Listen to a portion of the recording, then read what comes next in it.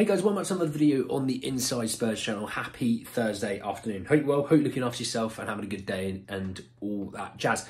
Got a different style video. As much as, you know, we talk about previews and reviews for games, we talk about, you know, transfers, we talk about, you know, new ownership even at times, or legal issues. This was a little bit different, but this is a tiered sort of list, okay? And we're going to be talking around players that that we, you know, well, this is me obviously, but to keep, you know, undecided on, loan or sell, whatever. You'll see what I mean. I'll justify what I mean as well.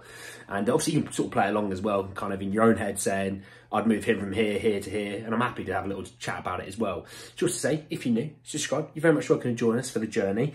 And let's jump in. And what I'm going to do is I'm going to start with the players that I want to keep. Now, with this list, you've got players that are currently on loan as well as players that are in the first team squad, all right? So just play along, all right?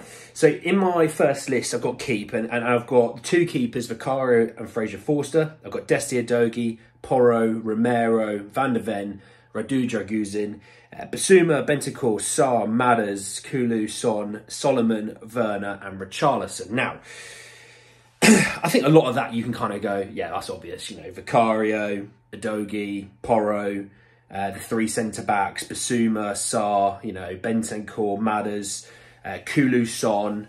You can kind of all sit there and go, that's kind of like the first team already, so we're not shocked by that. On Fraser Forster, let me start there. So I'll start with, in the list, if you saw it, you know, Fraser was, I think, second in the list. So with Fraser, the reason why I put Fraser there is, it's really homegrown. It gives you so much ability to actually bring in a foreign player to play in the squad, so you're not hamstrung by it. Now, what I would say, play with me here, what I would say is I would like to bring in a number two keeper and Fraser become your number three. That's how Manchester City have done it with Scott Carson. They did it with Richard Wright. It's how a lot of teams actually do it, really. You know, Rob Green at Chelsea. You have a third keeper who is part of your first team squad, but he's English. It allows you to do more elsewhere, right? Moving on, you know, like I said, the defenders aren't shocking, obviously. You know, into the midfield, I don't think any of that's shocking either to you, you know. I think, you know, a lot of those guys have played a lot of football this year. I think you probably find the attackers is where some of you might go, that's a bit different. Solomon, look, he's got himself a massive long contract. A lot of people seem to not like Solomon. I haven't seen enough of him. That's why I've said keep. He's also on a long-term deal, so it's not like Spurs are going to happily move him on for no reason. Let's see what he's got. I think that's only fair. I think if you think we've seen enough of Solomon, you probably don't watch a ton of football, is what I'll say about that.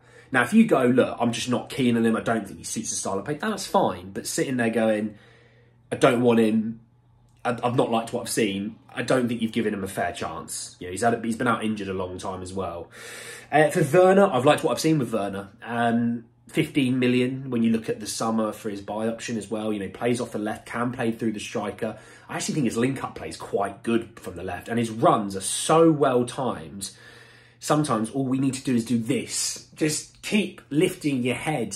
Seems like Maddison's the only one that wants to find him. Everyone else goes, I'm going to pass it inside and we'll go here instead. Whereas Werner's like, I'm through. I'm literally through every single time. I've liked what I've seen. And Richarlison, look, I'm basing this off of this season. I'm not basing off of last season. When he's been fit and post-surgery, he's been fantastic. And that's why I've said keep him. Also, you'll find that we're not going to move on 15 players this summer. So you need to also be realistic in that regard. Because when I look at my sell list, there's 7 on there. But you could, in theory, add more to that list. And that's what I'll talk about in a second when I look at my undecideds. But, you know, we do still need strikers. You're not going to bring in 2 or 3 strikers this summer. That's why I've said it as well. So, yeah, that's my keep list. When I look into my undecided, I've got Giovanni Celso, Emerson Royale, Ben Davies, Oliver Skipp, Alfie Devine, Troy Parrott, Sessegnon, Donnelly and Dorrington. Now, let me first premise this one, okay? With Devine, with Parrott, Donnelly and Dorrington, that's more about, do I want them to go out on loan? Okay, Parrott maybe not as much, but at least with Devine, Dorrington and Donnelly, just do I want to go out on loan? Maybe Devine goes to a top championship team, maybe he goes into a Premier League team, and you know, does Donnelly and Dorrington get a bit more time in the championship? You know, because if they're not going to get regular minutes or good solid minutes here and there, I'd rather them go and play 90 minutes a week in the championship, because I think it will make them And if it doesn't make him, it'll break them, and then we know they were never truly going to hit the heights that we all thought they would hit.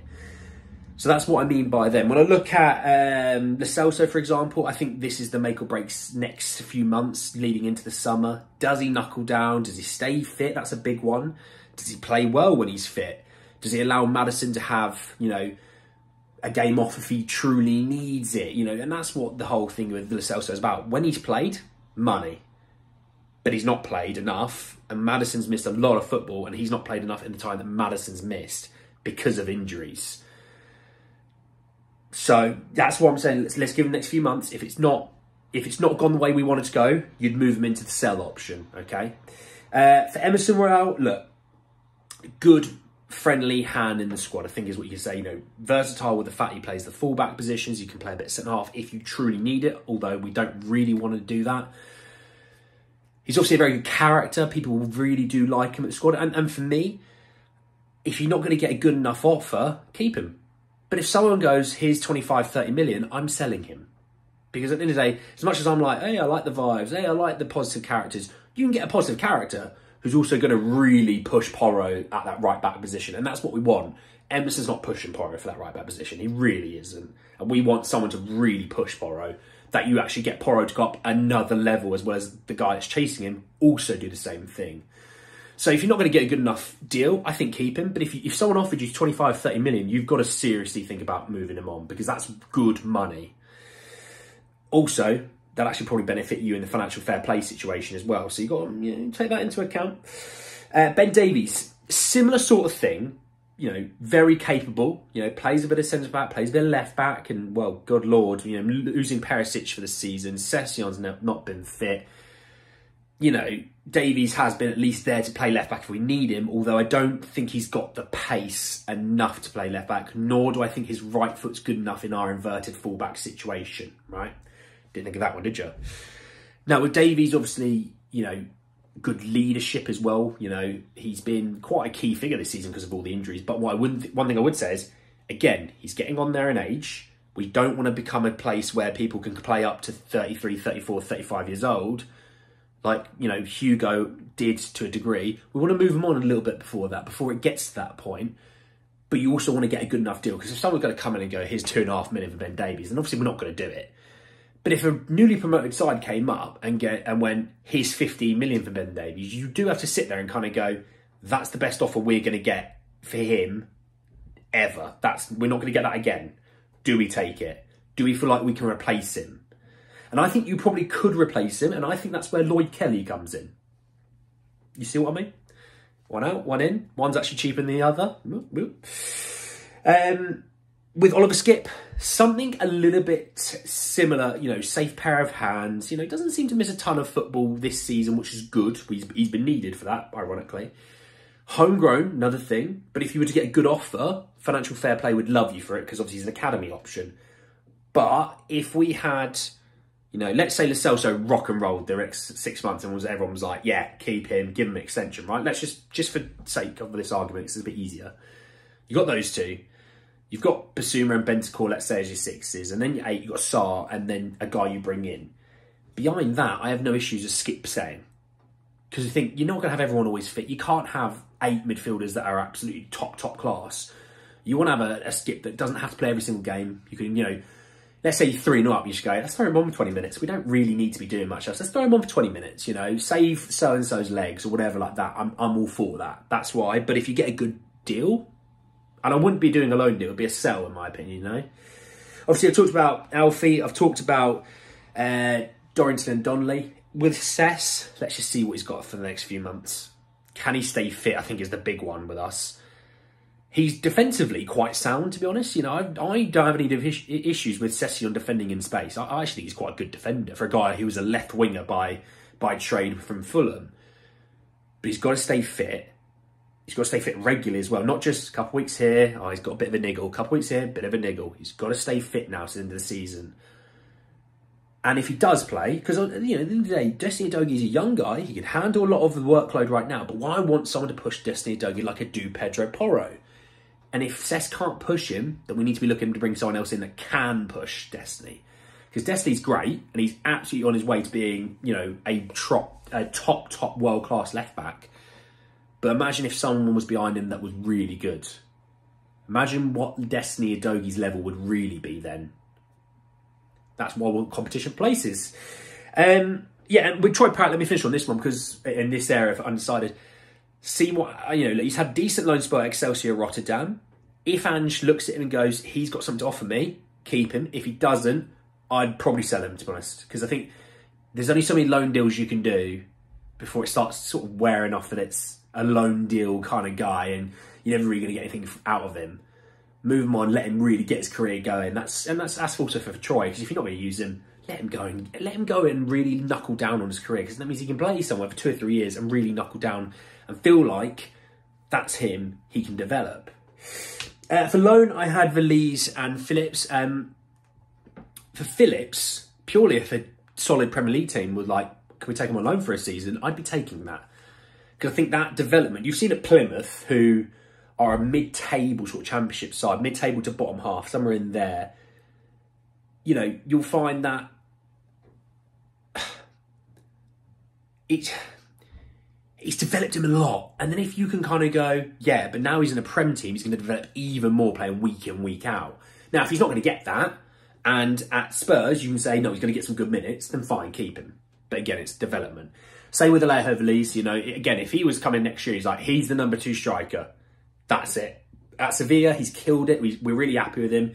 He's going to have a whole summer now to train with the guys. He'll be ready to go for the season. Fine. But if someone in the Prem kind of goes, wouldn't mind having him on loan for the season. You know, no options to buy on both those players. Just straight loan for a season.